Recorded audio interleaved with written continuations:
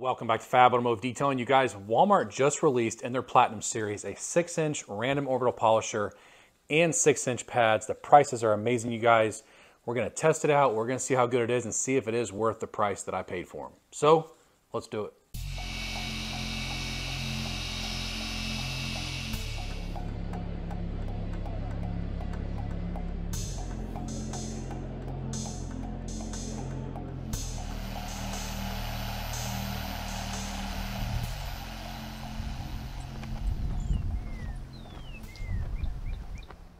All right, you guys, so before we get this video started, if you haven't done so already, take a second, go down below the video, hit that subscribe button, turn on the little bell so that every time I upload a video, you do get notified. On this channel, we do detailing videos, product review videos, tool reviews, stuff like that. So if that interests you guys, hit that subscribe button. I really appreciate it. All right, you guys, so I found out that they've just released these products at Walmart, and I was like, I got to test them out. Let's see if they're any good. They're aimed towards the DIYer, but they also say it's ideal for beginners and professional detailers. So we're going to find out how well this machine actually works. It is a dual action polisher, which what that means, it's going to spin and oscillate all at the same time. It's just going to do all kinds of things.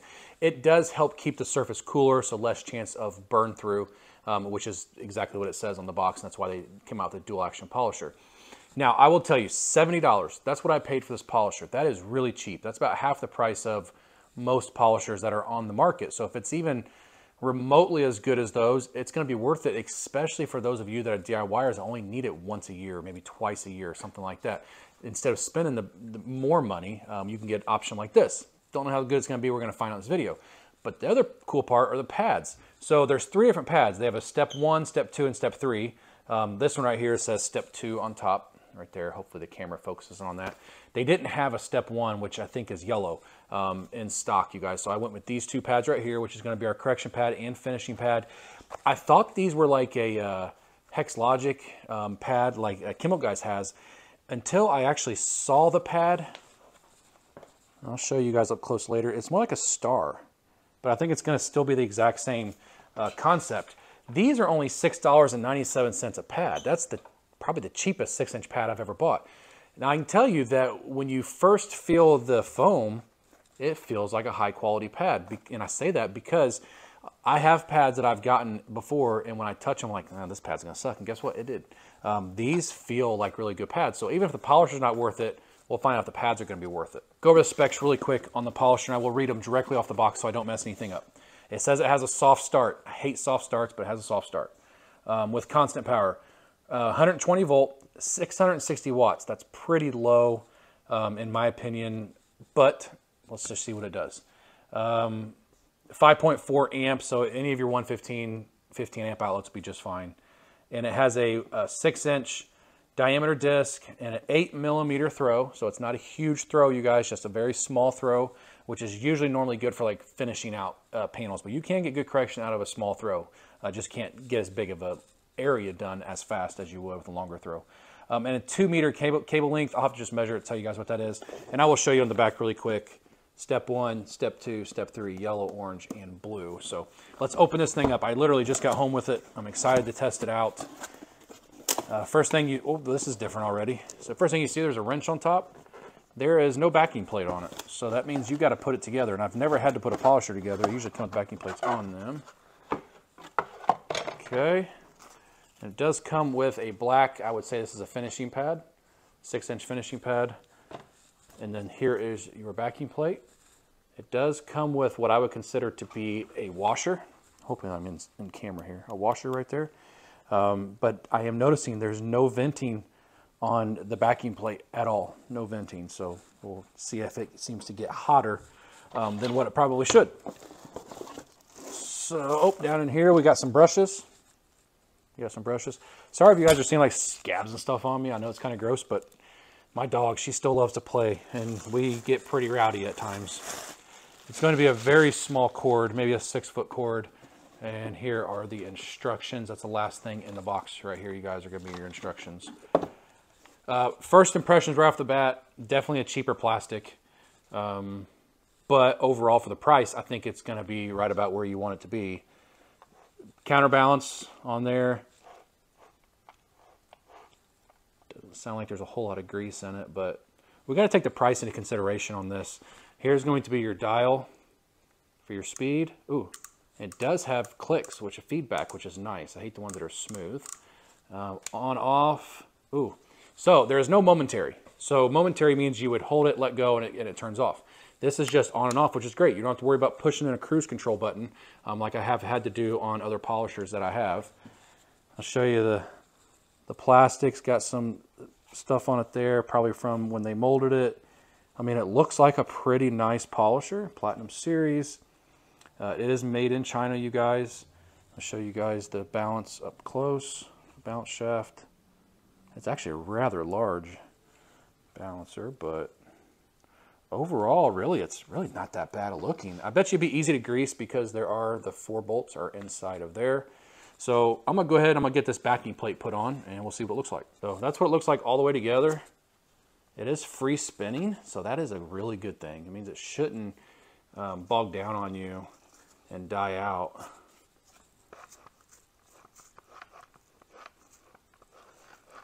Okay, so yeah, it's definitely an 8mm. It's a very small throw on this. The back end is kind of tapered, which actually feels pretty good. Doesn't feel too bad in the hand. It's about the size of most 3-inch polishers, though, that I have. But either way, we've got to get this thing checked out. I'm excited to test it out. Now let's take a look at the pads. Let's just take one of them out. We'll take the orange one out. Okay, so it's got just a cheaper type Velcro on the back of it, but not terrible. And the star pattern on the pad. So it reminds me of the Hex Logic pad, you guys. This is a 1/2-inch pad as far as width is concerned. So not bad. We'll see how these perform. They actually feel like very nice pads. The blue pad, which is going to be your finishing pad, actually feels really good.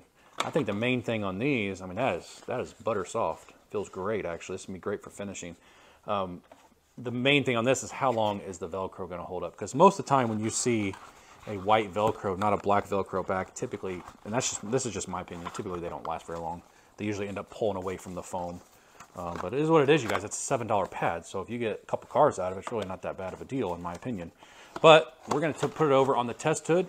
We're going to test this thing out. We'll power this up for the first time.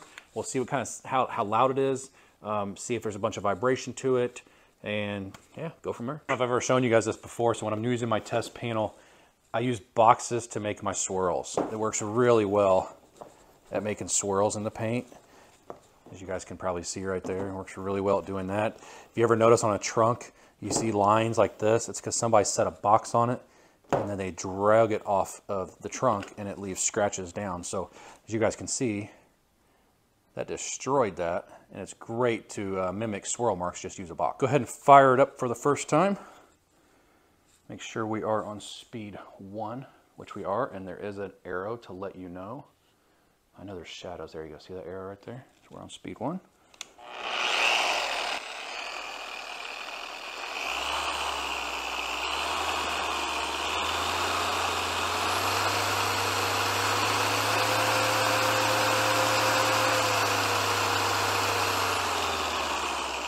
So it pretty much sounds like my old Griot's Garage, the very first original G6.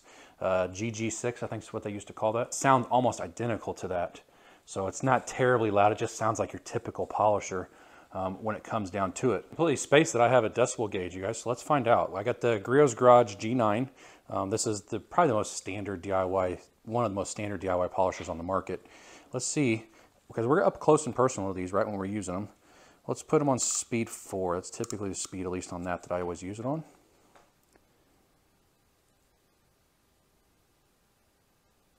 Ambient noise about 37 decibels.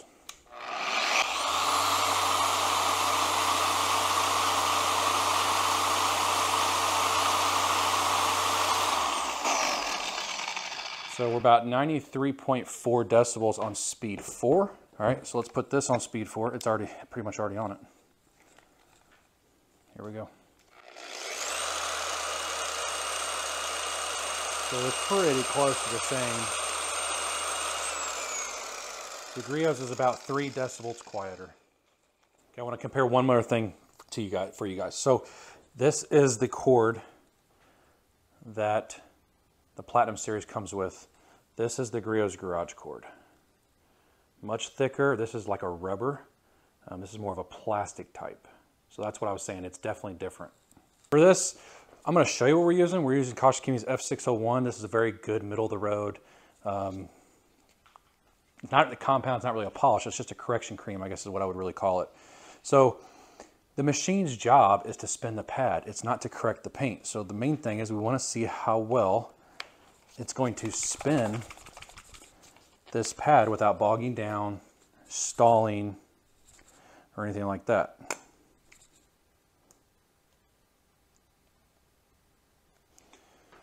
Okay, and we'll see how this pad does also. Quarter over shoulder, start on speed 1. Let's see what this thing will do.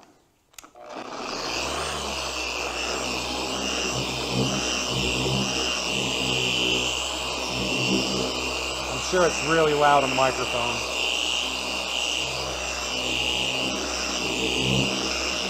Okay, we're spread out. Let's go to speed 4. A little bit of vibration.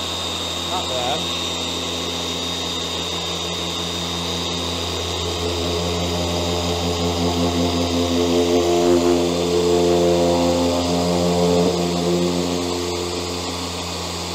I'm really putting down hardly any pressure.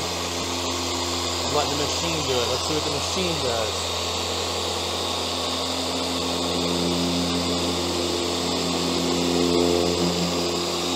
It feels good in the hand. I think on a thinner pad it won't have as much vibration. That's why I don't like these thick pads.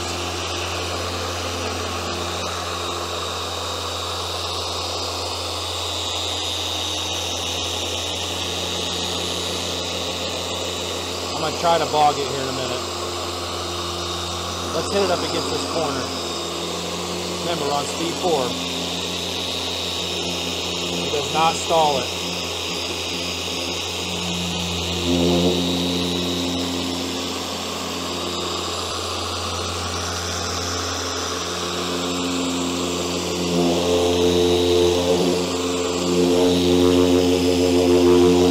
One more pass. Definitely got hot air coming off of it. We're going to do a quick pass.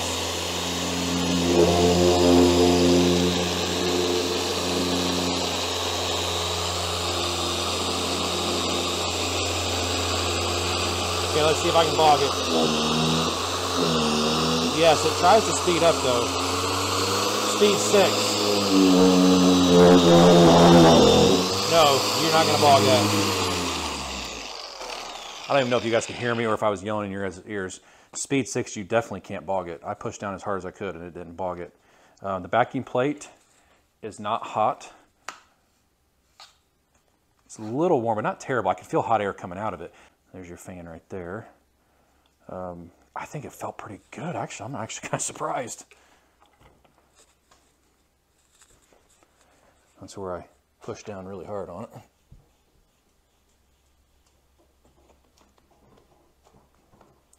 Honestly, seeing the correction that it does is not even what I'm going for.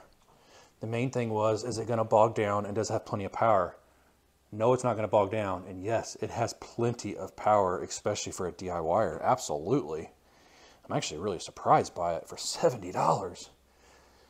You really can't beat that. I mean, it looks way better, but you guys, the correction cream has a lot more to do with that than anything else. The pad feels great. Feels good. Yeah, you guys, I mean, my goodness.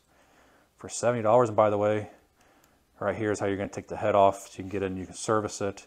Because I think it'd be definitely worth probably repacking this, putting some new grease inside the head of that, because it does sound like it's lacking in that area. But man, that had plenty of power. All right, let's hit it with the finishing. Go with the old tried and true fabulous finishing polish from Phoenix EOD. I don't know what it is about this blue pad, but I'm excited to use it. It just feels so good on the hands when you're pressing down on it. I think it's going to finish out really well. Speed 1, here we go. You can bog down speed 1 for sure, which is expected, right? Now, in finishing, you don't want a lot of speeds. Let's go to 3. Actually, I think 2 may be enough. I mean, this thing doesn't want to bog at all. I'm real impressed by that. I wish the handle was a little longer down here. You can hold this, you know, however you want to hold it. I always tell these polishers like this. I put pressure with my thumb when I want to put pressure. Like right there, I can put pressure. It doesn't bog it down.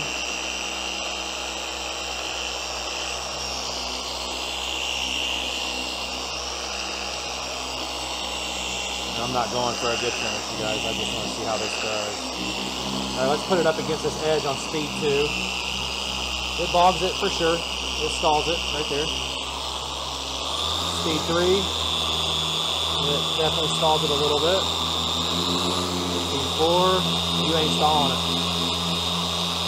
That's impressive. You guys, okay, I did not expect to have this reaction. My plan was probably to return it because I knew it wasn't going to be any good. I think it's pretty good. How long will it last? I don't know. It's brand new in the market. I mean, for $70, you get a couple years out of it. I think you're doing pretty good. The downside is, though, when you use a different companies, a lot of times they come with like a lifetime warranty. But, you know, when you're spending $70, you're only doing it once or twice a year. I think you can get several years out of something like this. So let's go ahead and finish up the final thoughts on this. This is actually a pretty nice little piece. All right, guys, so I went and took the backing plate off. Let's go ahead and take this thing apart and let's see what kind of grease, if it even has much grease in it, because like I said, it feels to me like it doesn't have a whole lot of grease. And I'm trying to read this bearing. Can't really see anything on the bearing as far as the brand or anything.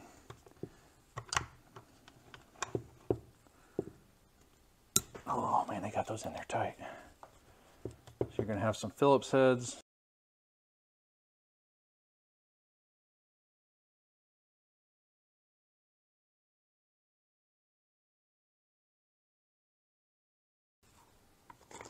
You know what? I might just pull this thing right on up out of here. Yeah. Okay, so there's your grease. It's full of grease. It doesn't smell terrible. It's just the bolts is the only thing I'm smelling. But what I want you to notice, though, is the lack of grease around the gear, right? So what I would do is I would take yours, if you go and buy this, take this apart and put a good high-quality grease inside of it. I use AMSOIL only on anything engine-related, grease-related, anything like that. I'm an AMSOIL dealer, though, and that's another reason why, but I love AMSOIL products. But I don't like seeing that being dry like that. That's not good. So I'm going to scrape all of this out, and then I'm going to fill it with the AMSOIL grease, and I'm going to put it back together, because I do plan on keeping this, because I think it's actually a pretty good little machine. Either that, or I might just give it away to somebody that actually needs a good polisher. I have no problem doing that either, but just want to take that apart and show it to you guys. Show you, they didn't skimp on the grease. They put plenty of grease in it. But this gear here was completely dry also. So I'm going to take a napkin, I'm going to get all that out of there.